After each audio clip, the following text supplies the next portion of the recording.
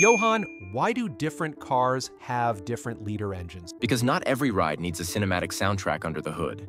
Engine liters measure displacement, the volume all pistons sweep through each cycle. A 1.5-liter engine moves 1.5 liters of air fuel mix. Simple as that. So it's like measuring how much air your lungs hold? Exactly, bigger lungs, louder screams, big ones. Like 3.5-liter are monster truck lungs. It has more torque and smooth revs.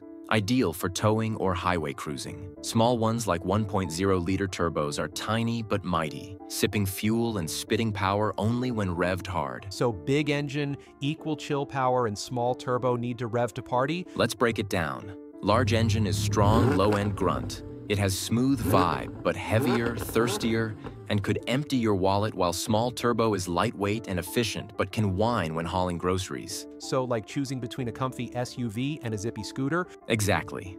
Also, modern cars has turbocharging, which is a direct injection to help small engines mimic big ones. That's why Ford's 1.0-liter EcoBoost can feel like a 1.6-liter monster. So liters equal engine size equal choosing your car's power? Perfect summary. Pick strong, pick efficient, or pick both. Like and subscribe for more car deep dives. You're welcome.